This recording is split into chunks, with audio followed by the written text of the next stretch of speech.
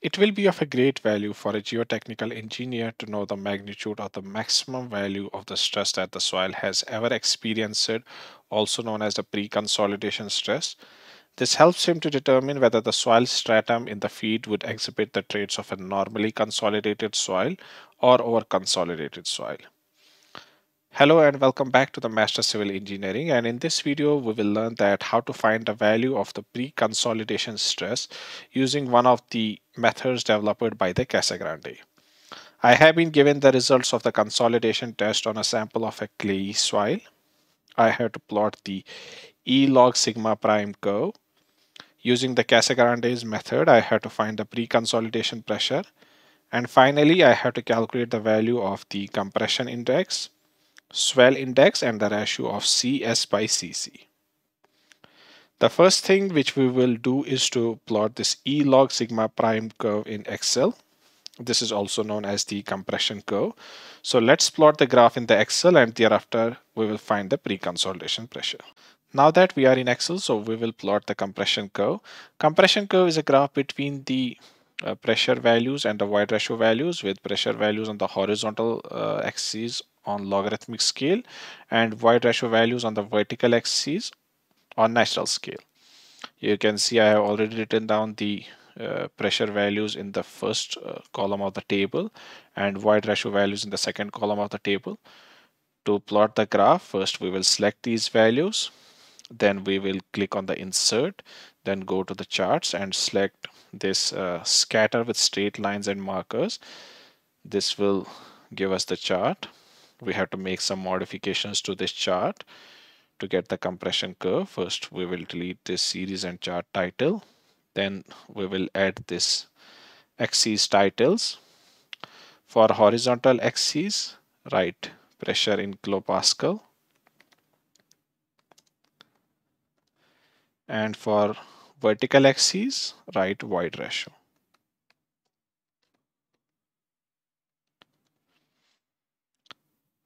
Since the horizontal axis should be on the logarithmic scale, so double click on the horizontal axis and change the scale to logarithmic scale. Also make the tick marks visible for major type as cross and minor type as inside. To see the values clearly, you can change the color, that is from the gray to black, and increase the weight to 1 point. Now you can see the values clearly.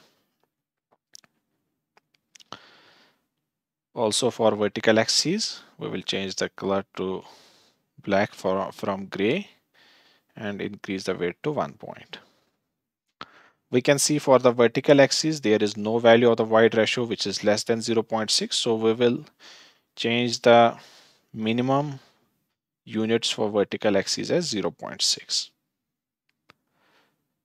You can also change the color of the compression curve. So change color from orange to black. Also for the marker points, change the color to black. So this gives us our compression curve, which is the graph between the void ratio and the pressure value on the logarithmic scale. Now to get the pre-consolidation stress, we have to select by the judgment the point having the maximum curvature or minimum radius of curvature. So we can see from this graph that this point is having the maximum curvature. So at this point we will draw a horizontal line.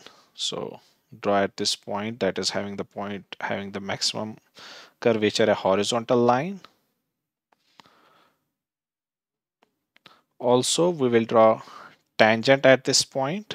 So draw a tangent at this point. Then we will bisect the angle between the horizontal and the tangent. So bisect the angle.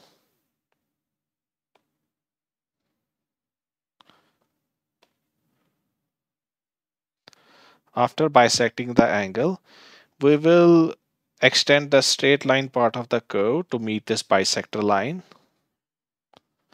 So this is the straight line part of the curve. Extend it back to meet the bisector line.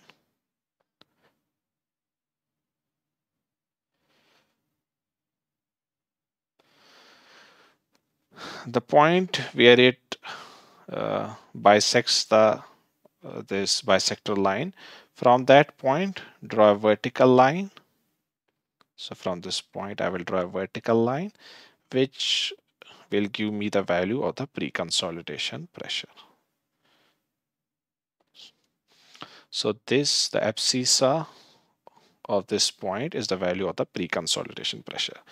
This value lies between 100 kilopascal and 200 kilopascal. It's more than 150 kilopascal, so it's approximately equal to 170 kilopascal. So I can say that the value of the pre-consolidation stress for this soil is 170 kilopascal. If I summarize the concepts of finding the pre-consolidation pressure from the compression curve, first you will select the point having the maximum curvature. From that point, draw a horizontal line. Also draw a tangent at this point. Then bisect the angle between the horizontal and the tangent.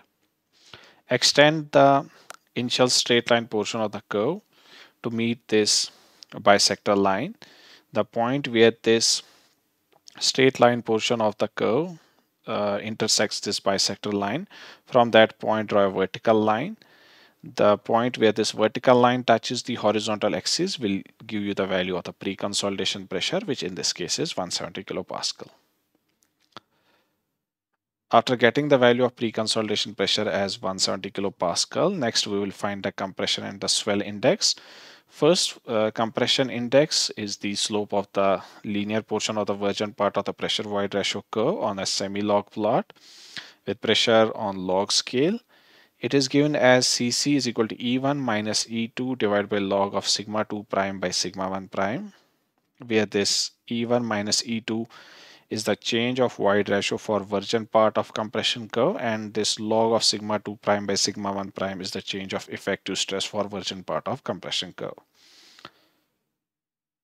Swell index or recompression index, it is the slope of the linear portion of the recompression or swelling curve. It is given as Cs is equal to E1 minus E2 divided by log of sigma 2 prime by sigma 1 prime, where this E1 minus E2 is the change of void ratio for the unloading reloading curve, and this log of sigma 2 prime by sigma 1 prime is the change of effective stress for the unloading reloading curve. So now we will find this first compression index. So compression index is also found out from the compression curve. You have to find the slope of the virgin part of the compression curve. So I will select these 2 points, that is this point, and find their slope to get the value of the compression index.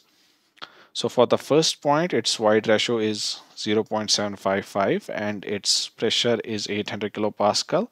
For the second point, its void ratio is 0.65 and this pressure is 1600 kilopascal.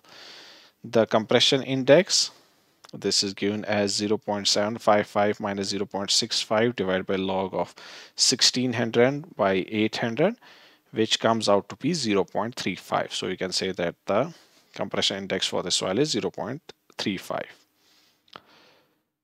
After that, we will find the swell index, which is the slope of the unloading reloading curve. So again, for this curve, I will select 2 points from the unloading reloading part of the curve, which is this part. So I will select this point and this point. First point has a void ratio of 0.658 and its pressure is 800 kilopascal, and the second point has a void ratio of 0.65 and its pressure is 1600 kilopascal. The value of the swell index is equal to 0.658 minus 0.65 divided by log of 1600 by 800, which comes out to be 0.026. So for this soil, I can say that the compression index is 0.35 and the swell or recompression index is 0.026. If I find the ratio of the CS by CC, this is equal to 0.026 by 0.035, which is equal to 0.074. So this is how you can find the value of the pre-consolidation pressure, compression index, and swell index of a soil uh, from the compression curve. I tried my best to present this topic in a clear and simple language, and I hope that you now fully understand that how to find these values for the soil. If you find my videos helpful, you can subscribe to my channel and share this video with your friends. Thanks for watching and stay tuned.